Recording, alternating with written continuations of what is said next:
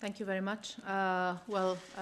Together with the entire Commission, but also discussing with the Council, we thought that it was a good idea to build on this positive experience that Jyrki just described so well, to try to move to an innovative policy also when it comes to investments we try to promote in the world.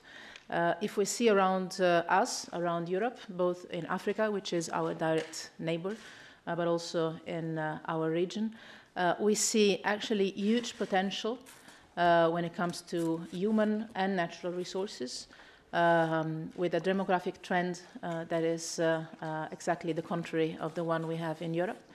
But in most of these situations, this huge potential is held back either by difficulties linked to the lack of infrastructures, serious governance challenges, corruption, and obviously huge areas of poverty, and in some cases conflicts and war. What we are doing already is focusing very much on development aid, in some cases humanitarian support. Everywhere in these areas, in Africa and in our neighborhood, we are already the first donor and the first trade partner. But whenever we discuss with our partners, especially in Africa and in the Mediterranean, what they ask us, what they need, especially for their young people, is investments.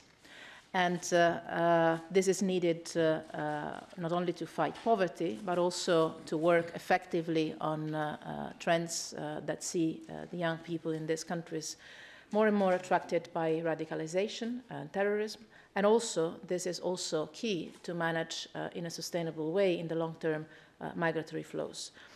And obviously, we're talking about countries where for private businesses, for private sector in Europe, it's difficult to invest. Due to, again, infrastructural problems or security issues, or in any case, a very high risk that businesses and firms would have to face if deciding to invest in especially fragile countries. So we needed innovative solutions, and today we can announce we found them. Last year, we had this innovative approach when it comes to investments and growth inside the European Union. To me, this was clearly signaling a shift of the Union's approach, focusing on growth in Europe, somehow investing in investments. And this is also the way we are now choosing for the external action we have taken. So during the summer, we have established a project team together with Jyrki and Kristalina and with many other commissioners that I've had the honor to lead, to deliver in a very quick time, actually, and I would like to thank them for making this possible with this plan that we're launching today, the external investment plan of the European Union. This will help us tackle the issues of growth and development, not only in our partner countries, especially in Africa and our neighborhood, but this will also create new opportunities for European firms. So somehow we will have a win-win situation, mobilizing our public resources that we know very well are never sufficient alone to fight poverty in the world, to mobilize private investors and international institutions with the aim of promoting businesses, creating jobs through productive investments and better access to finance, especially for small and medium enterprises.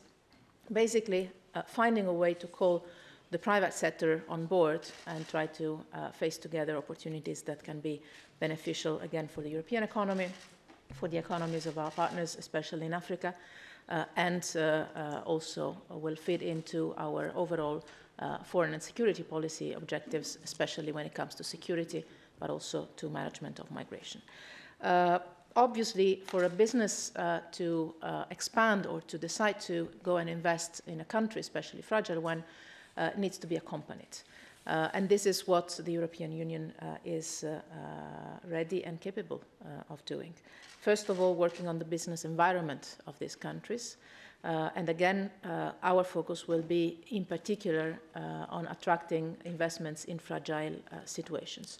So the external investment plan I'm presenting today is leveraging around 44 billion euros in investments in Africa and in our neighborhood. And if the member states will match this sum, we can double it to 88 billion.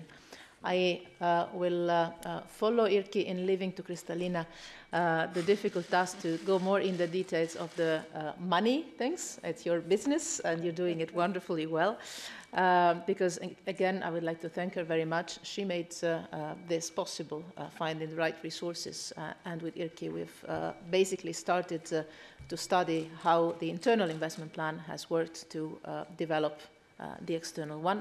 That will be different, obviously, because we have not only investment objectives, but also poverty reduction objectives. So it will be targeted to particular key areas of interest for us, especially as we have committed to implement the Sustainable Development Goals of the United Nations.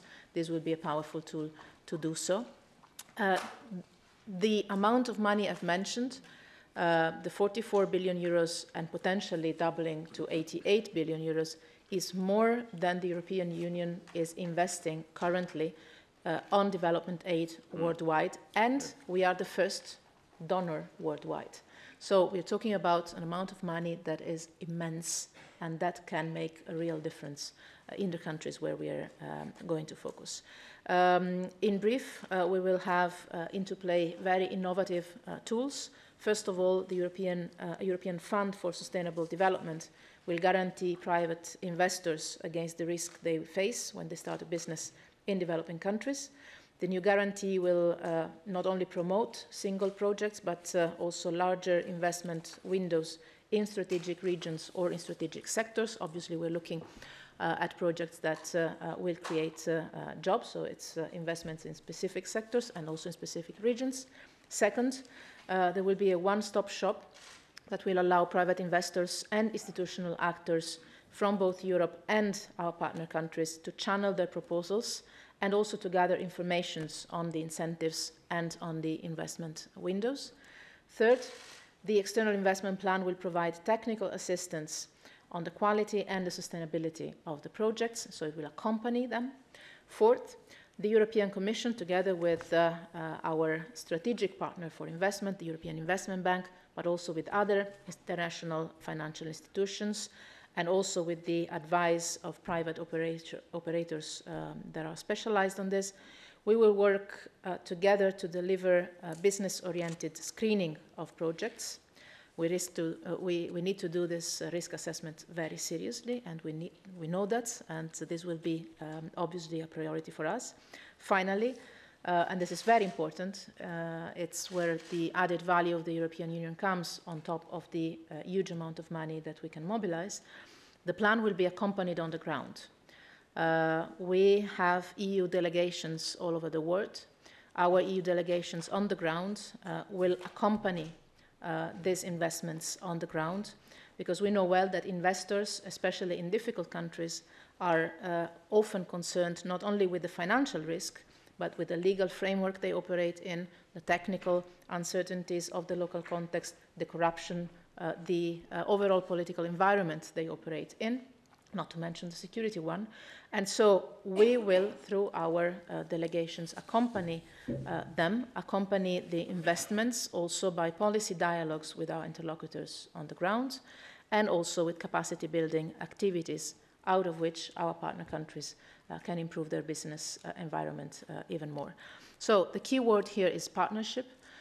This is the basic concept around which we've built this whole idea, with the private sector on one side, with our partners in Africa and in the neighborhood on the other side, and with a special focus on the younger generations, because we have seen all the demographic trends.